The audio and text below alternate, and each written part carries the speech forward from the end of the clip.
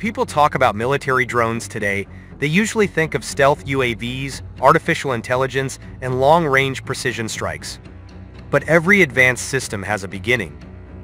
Long before Iran introduced its modern drone fleet, there was one platform that marked its first serious move into unmanned air combat, the Karrar jet-powered drone. In this video, we explore how the Karrar helped shape Iran's drone strategy and why it still matters today.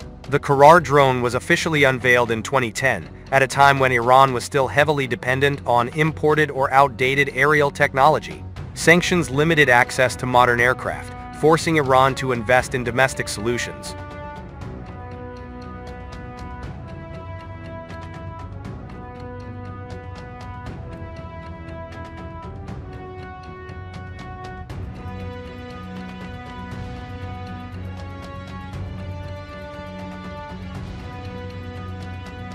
Rather than starting with slow, propeller-driven UAVs, Iranian engineers took a bold approach, developing a jet-powered unmanned aircraft. The result was Karrar, meaning striker in Persian. This drone was designed to demonstrate that Iran could build fast, high-altitude unmanned systems using its own industrial base. Karrar's design is relatively simple but purposeful.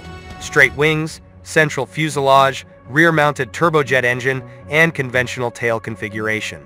Unlike modern stealth drones, Karrar was not built to hide. Instead, it prioritized speed, altitude, and simplicity. The airframe uses conventional materials, allowing faster production and easier maintenance. Its design reflects its era, a transition point between target drones and combat-capable UAVs. What truly sets Karrar apart is its turbojet engine.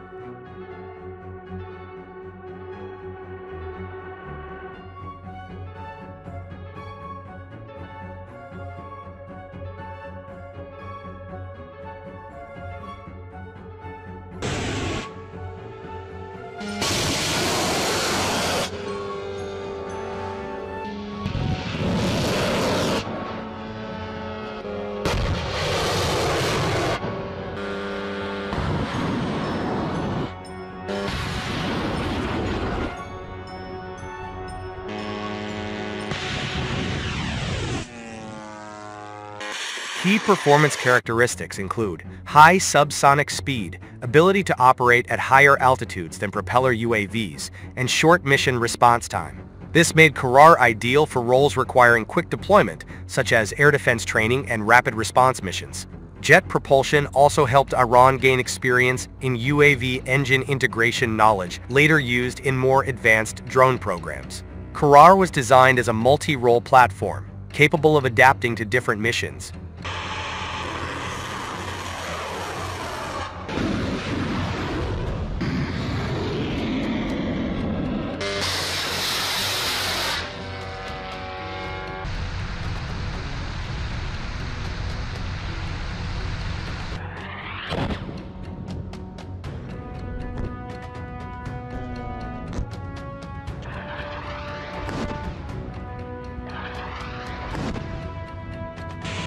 Originally, Karrar served as a high-speed aerial target to train air defense systems, simulating hostile aircraft or cruise missiles.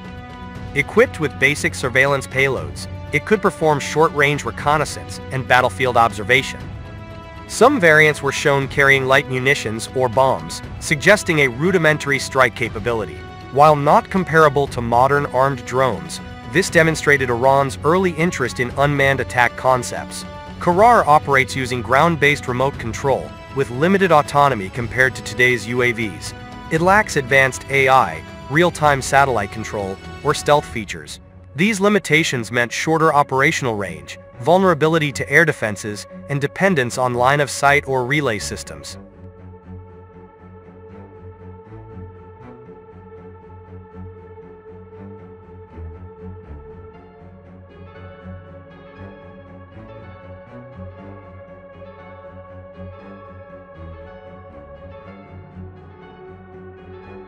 However, as an early platform, Karrar was never meant to be perfect. It was meant to teach.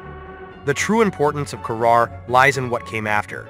Through this program, Iran gained experience with jet-powered UAVs, knowledge of unmanned flight control, and confidence in domestic drone production. Lessons from Karrar directly influenced later systems, including faster drones, loitering munitions, and jet-powered UAVs seen today.